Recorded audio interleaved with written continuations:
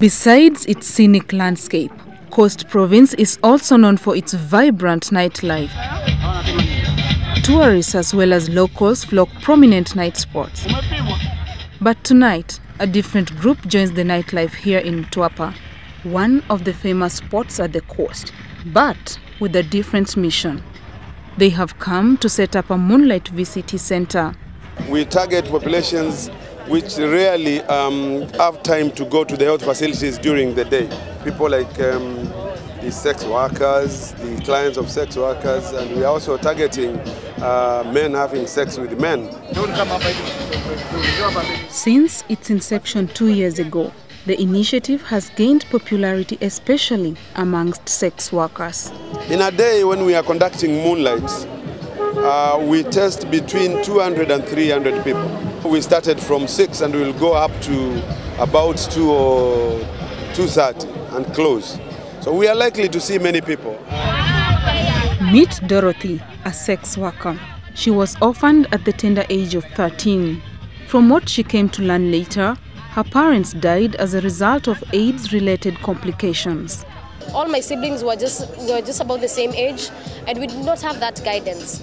So the next exposure that we got is that sex work equals money. And for someone like me, I basically just wanted to complete my education, and I didn't get a chance to do that. So it was just the basic fact of getting money and putting food on the table. Because of their sexual encounters with different partners, sex workers are at a high risk of HIV infection. But for Dorothy, the findings are just great on paper. If I brought 10 sex workers and 10 ordinary people here and get test them, surprisingly, all these 10 sex workers might turn out negative. And while these other people might, all of them, be positive. Sex workers do not carry diseases. This is just a picture that society has just planted on us, and everyone just takes it as a bad thing. According to this young Twilight girl, the society should not point fingers at sex workers, but HIV knows no boundaries. A woman who is married, is a housewife, sleeps with the husband, he pays rent, buys her clothes, buys her food, does everything for her. But she's just a housewife, she's not a sex worker. But here, this is someone who will go outside and sleep with someone and get the money and buy all those stuff for herself. What is the difference? Though she advocates for the rights of sex workers, Dorothy also knows the importance of knowing one's HIV status. She is now part of this nocturnal VCT center. I saw what the impact of HIV and AIDS has on the community.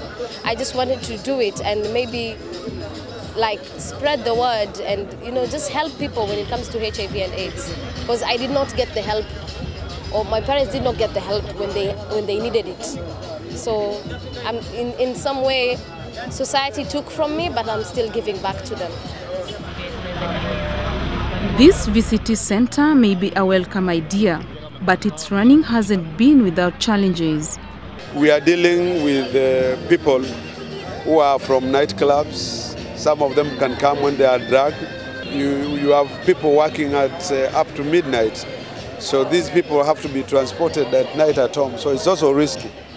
Kenya hopes to test almost 80% of its citizens by the year 2010. This could be a reality if people don't shy away from centers like this.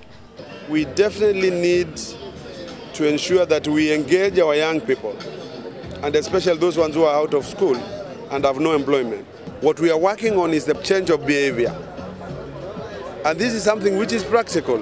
Giving the opportunity, yes, I would take myself out of sex work, but I would still very much help sex workers.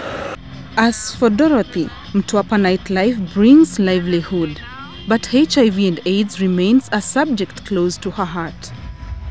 For Eyewitness News, I'm Violet Otindo.